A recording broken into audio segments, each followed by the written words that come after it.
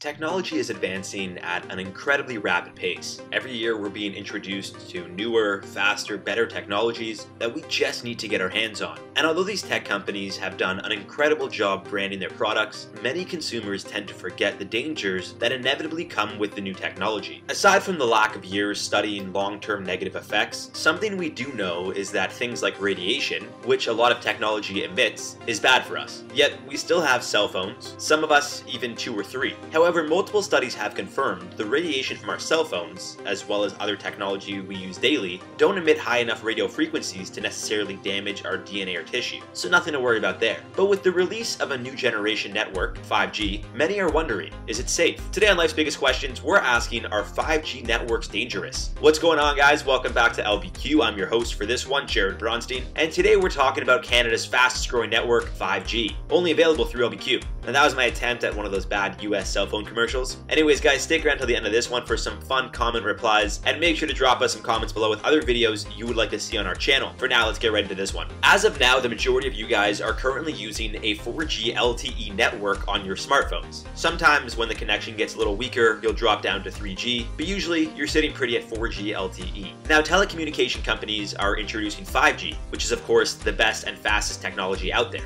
Much like 3G and then 4G LTE, 5G is just the new kid on the block that everyone is talking about. In a few years, we'll probably be talking about the new 6G rumored to come out. Same thing as the iPhones, these things come out and are the hottest thing in the market. Then after a short period of time, it's on to the next one. But unlike physical technology like our smartphones and computers or tablets, networks don't tend to be upgraded on a yearly basis. In fact, it's believed 5G was first talked about and researched back in 2008, but wouldn't be available to the majority of the general public until 2020. So what are the main differences between 4G LTE and 5G networks? Well, it all really comes down to download speed. Wireless networks have always been in the same category as radios when it comes to the frequencies they let off, as per the electromagnetic spectrum. The spectrum breaks down the types of wavelengths or frequencies emitted by things such as our radio, microwave, and even the sun. As you can imagine, the sun gives off higher energy radiation, being on the high end of the spectrum, whereas microwaves and our radios are on the lower end. So with all this in mind, that would mean that 4G LTE networks are just as safe, or dangerous, depending on how you look at things, as our radio. 5G networks are a different story. Rather than using radio waves the way radios and 4G LTE networks do, 5G uses a different type of wave called millimeter. Millimeter waves are able to use frequencies ranging from 30 to 300 gigahertz, which can be anywhere from 10 to 100 times faster than our current 4G networks, meaning aside from actual phone calls and text messages being sent and received even faster than they already are, downloads like apps and music will also run smoother. Now here's where the issues regarding safety and new technology arise. Millimeter waves are absorbed much easier compared to their predecessors. Buildings in a major metropolitan city like Toronto or New York would surely cause problems for a 5G network, as the frequency would simply have a hard time reaching one end of a connection, if at all. This requires 5G networks to bounce off what are called small cells, which are mini cell towers of sorts. They're much smaller than your average cell tower and don't use nearly as much power.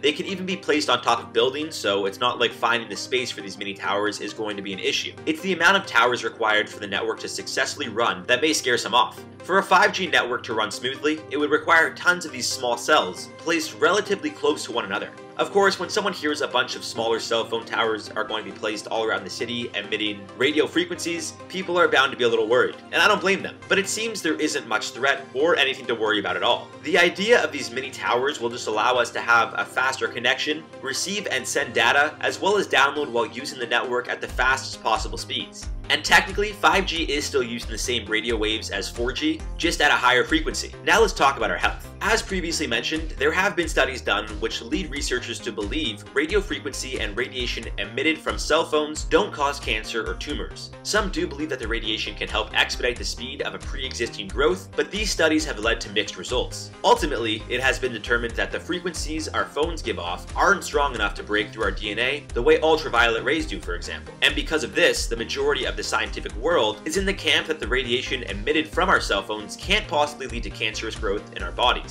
And that is good news, but it's also incredibly important to mention, cell phones are still incredibly new. We're talking less than 50 years old, and they haven't really been used by the general public for more than maybe the past 2 decades. I can tell you right now, back in the 90s, people weren't texting their friends to meet up at the Nirvana concert. So it's important to keep in mind that, as of now, the data we have leads healthcare professionals to believe there isn't much of a risk, but that doesn't mean there isn't isn't a risk at all. It's quite possible 50 years down the road, we learn that cell phones are worse for you than the sun when exposed long term. Unfortunately, only time will tell. So then what does that mean for 5G? Well, if it isn't obvious, it's still incredibly early. We're going to learn a lot more about 5G as the days, weeks, and months go on, the same way we've been learning more and more about our current pandemic. As with anything, the more time we're given to study and understand, the more educated we're going to be, meaning studies may come out regarding 5G that changes everything that we thought we knew. But until then, we can only talk about what we do know. So let's focus on that. The type of radiation that can be harmful to us is called ionizing radiation. Ionizing radiation can be found in ultraviolet light, which is why we are told to wear sunscreen to protect ourselves. The energy coming from these ultraviolets' short wavelengths are strong enough to damage our DNA and skin cells, which is why the sun can lead to nasty burns or even types of cancer. 5G networks, which use millimeter waves, as previously mentioned, are not nearly strong enough to affect us in such a negative way. Kenneth Foster, a professor of bioengineering at Pennsylvania State University, explained, I quote, "There's often confusion between ionizing and non-ionizing radiation because the term radiation is used for both. All light is radiation because it is simply energy moving through space. It's ionizing radiation that is dangerous because it can break chemical bonds. The only established hazard of non-ionizing radiation is too much heating. At high exposure levels, radio frequency energy can indeed be hazardous, producing burns or other thermal damage, but these exposures are typically incurred only in occupational settings near high-powered radio frequency transmitters, or sometimes in medical procedures gone awry." So although it's quite evident that 5G is in fact just as safe as 4G or 4G LTE, at least as far as we're concerned, why are people still so worried? Ignorance is bliss. People hear radiation and think immediately, it must be bad. Yet we all still have microwaves, Wi-Fi, and cell phones. But it's not just the radiation that is concerning people during this transition to 5G. For those of you unaware, we're currently dealing with a deadly virus and disease, which has led to a worldwide pandemic. And some people have gone as far as saying that 5G is responsible for the spread of said virus. Yes, you heard me correctly. People think a data network is responsible for spreading a viral infection which can be transmitted from human to human. There's an entire Facebook group dedicated to the belief called Stop 5G Australia. As you can imagine, those a part of the page genuinely believe that 5G networks are responsible for the spread of the new virus. Now, I wish I could tell you guys I was joking. Of course, some celebrities are on board with this theory as well, with Woody Harrelson sharing his 2 cents about it, as well as singer MIA, most famously known for her song Paper Planes. The idea behind this theory is that the radiation is helping spread the virus or disease in those already affected, which doesn't make much sense because it seems there is no connection between the two.